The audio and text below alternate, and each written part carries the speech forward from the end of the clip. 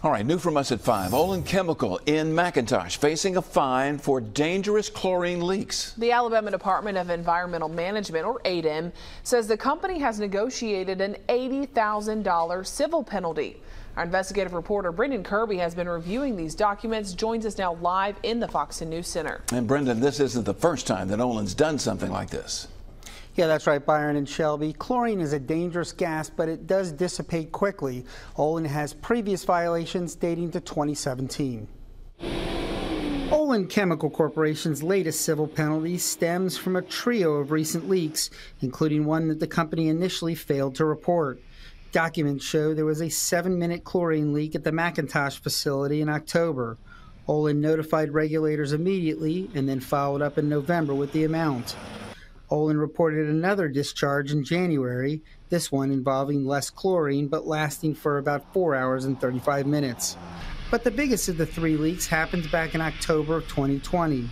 Documents show nearly 600 pounds of chlorine leaked into the atmosphere.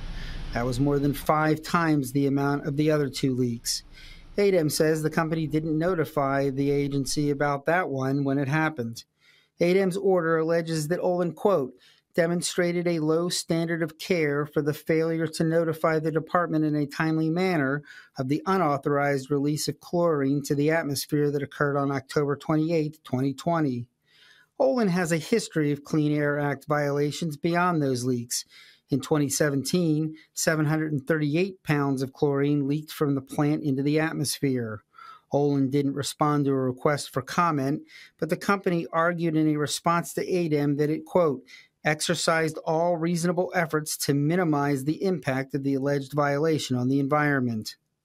That included an immediate shutdown on October 16th and alerting the community through its Code Red system. Olin said the most recent leak from January didn't endanger the public. Chlorine is commonly used in chemical manufacturing.